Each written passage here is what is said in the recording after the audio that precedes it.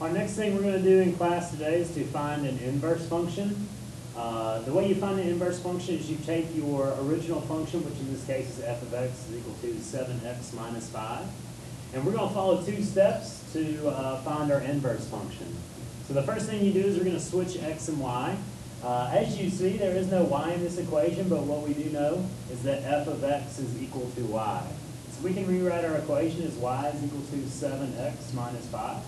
And the next thing we're going to do is we're going to switch our variables. So wherever we have a y, we write an x. Wherever we have an x, we write a y. At this point in time, we've completed step number 1. So next what we're going to do is we're going to solve for y. So to do that, you just undo what's being done to your variables. So we'll add 5 to both sides. And we'll get x plus 5 is equal to 7y. And then next to get y by itself, we'll divide each side by 7. So we get y is equal to x plus 5 over 7. So that is actually the inverse function of our original function. But there's a special way to denote this. The symbol used for the inverse function looks just like this. It looks like f to the negative 1 power of x. However, it does not represent an exponent of negative 1. It's just the symbol they use to represent the inverse function. So now that we've looked at one example, we'll try another one that might be a little bit more difficult. So here's example number 2.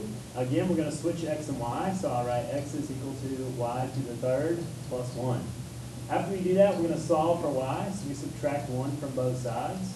Get x minus 1 is equal to y to the third. To solve for y, now what we need to do is we need to take the cube root of both sides. That's because it's the inverse operation. When we do that, you get y is equal to the cube root of x minus 1.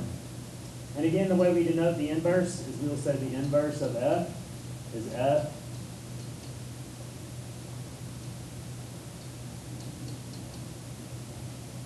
the inverse of our f function is going to be the cube root of x minus 1. Lastly, we'll look at one more example. Might be a little bit more difficult. And let's see if we can have some success with this. Again, the first thing you do to find an inverse function is you switch x and y. So g of x we'll say is y, so we'll put an x there is equal to 5 over y plus 4.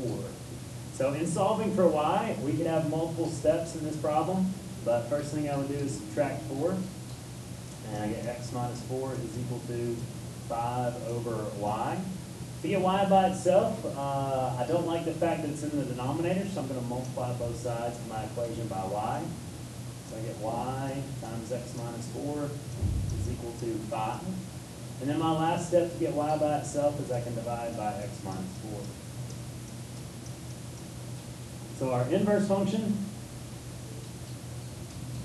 in this problem will be 5 over x minus 4. Now, as you can notice, the first couple of problems, it might have been pretty easy to go back and look and see x is being cubed and added by 1, so cube root subtracting by 1. Or in this one, x being multiplied by 7, subtracted by 5, added by 5, and divided by 7. Whereas in this problem right here, it might be a little bit more difficult to see that these functions are actually inverses.